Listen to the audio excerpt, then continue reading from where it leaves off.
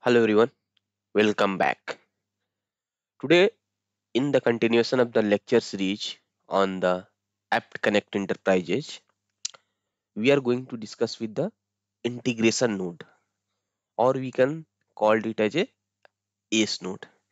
Till the version 10 of the IIB, it is called as a IIB node, but after the 10th version, that is the 11th version or 12th version, the 12th version that we are going to cover in this series of the lecture, which is the App Connect Enterprises. It is called as a ACE node. So we are going to get a brief of the ACE node because it is mandatory or it is important to know about the what is ACE node and what are the components inside the ACE node, like that the integration server, application, and the message flow, because the totally work that we are going to do on the message flow. So it is better to know what is message flow, what is application, and what is integration server, and what is integration node. So let's start it. If you are talking about a broker is something like that. It is the initial initial thing of for that it can store the data. It has capability to transformation like that. It is the pillar, you can say that like that, for the uh, all the applications. After that it came as a integration server inside the broker. It has came as an integration server, and under that it came as a application, and after that it come as a message flow. If I simply define the message broker, then we can define it as a broker has a capability to enable storage. Broker can enable the storage, can do transformation, can enrich the data flowing through the broker.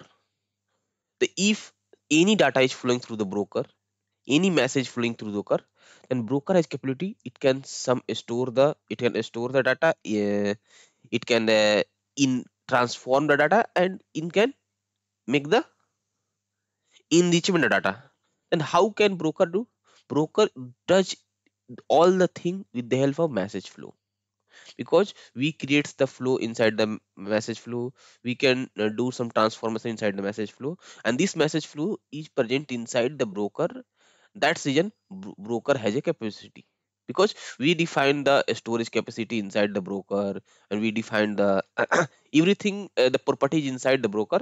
And broker basically and inside the broker we have EG application and the message flow, that they can use the resource that present inside the broker. Okay. The broker routes, transform, and manipulates the message according to the logic that is defined in their message flow. Again, this thing same. What are the logic we have defined? What are the logic we have written in the message flow? What are the code logic you have written in message flow?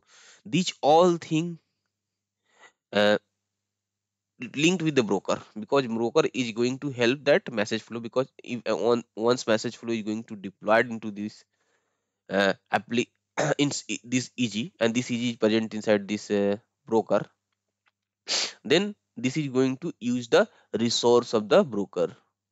Okay, hence it is totally dependent on the broker. Okay, so once we have a integration node, then we under the integration node we have multiple servers. You can say that we can create multiple servers. Under each server we can have a multiple application. Under application we can have a multiple message flow. So I am going to in the later section of this series I am going to create everything. I am going to create the integration node, I am going to create the integration server, I am going to create the application, and I am going to create the message flow. Everything I am going to create from a scratch, so you don't need to worry about it. Here I am going to give a brief only, that so that you can understand in the later section. If I am telling you the integration node or integration server or application or message flow, so you don't get surprised. What is this? Do you know just basic? The integration node is the like that uh, is a node which is or you can say that in later section I also told that is a ACE node. The ACE node is a node which has some storage capacity like that, and transformation can help in the transformation enrichment of data, and it manipulates the data according to the logic defined in the message flow. And inside the integration node, we used to create the integration server, or we also called it as simply by the EG, that is the execution group. Because earlier name till the version 18, it was the execution group. After that, it is named as a integration server.